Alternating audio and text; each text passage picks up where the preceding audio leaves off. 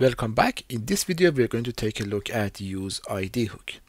So the main use case of this hook is to create unique IDs that we can use for HTML elements. So let's go and see it in action. Probably one of the best examples that we could find is a label and an input where the label will point to the input when we click on the label. So if I click here, it will be focused here. Pretty standard HTML. This works fine, but if we try to render this form on the same page multiple times, then we will have multiple input elements with the same ID of email and multiple label with the HTML4 of the email. And this is not correct because the ID should be unique on the page. To fix this problem, we would use the useId. So here first I would add it to the project,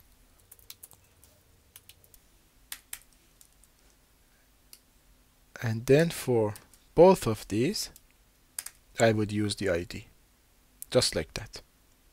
As you can see, this hook does not receive any input and it returns a unique ID, and this ID is unique to each individual component, which means that we can render this form on our page as many times as we want without having to worry about the duplicate IDs. So if we go here and refresh, it's still working fine, and if we look at the HTML, we can see the ID is in this form.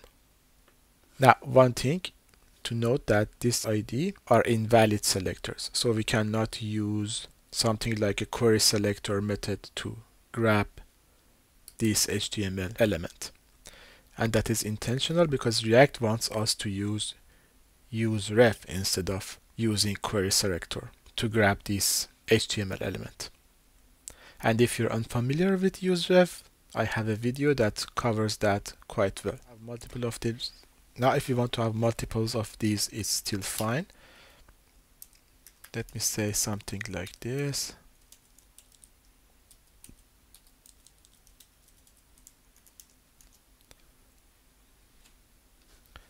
Let's say this is password and the type is password. Now here I can say it's a string literal with, let's say, ID and then dash email.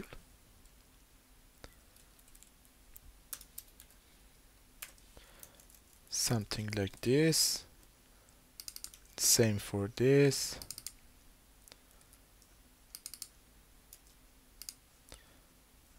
And this should be password.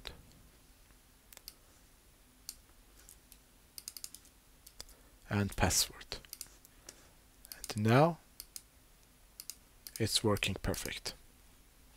So yeah, this was it for the useId. I hope you have enjoyed the video, and see you in the next one.